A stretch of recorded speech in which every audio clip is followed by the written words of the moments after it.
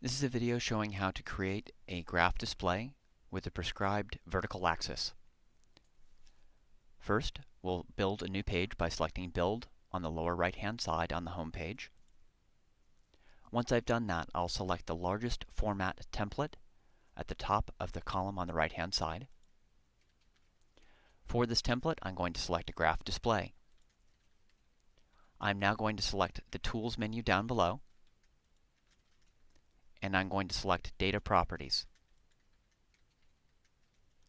For the measurement, I'm going to select the measurement that I want to prescribe the maximum and minimum display for the vertical axis. I'll click on Select Measurement. In this case, I'm going to select Temperature. I'm now going to grab the slider on the side and scroll down the page until I can see the default display properties. In this case, I'm going to set my minimum display temperature to 50 degrees, and I'm going to set my maximum to 80.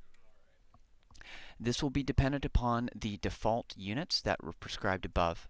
So again, keep that in mind that the numeric values are tied to the units of the display.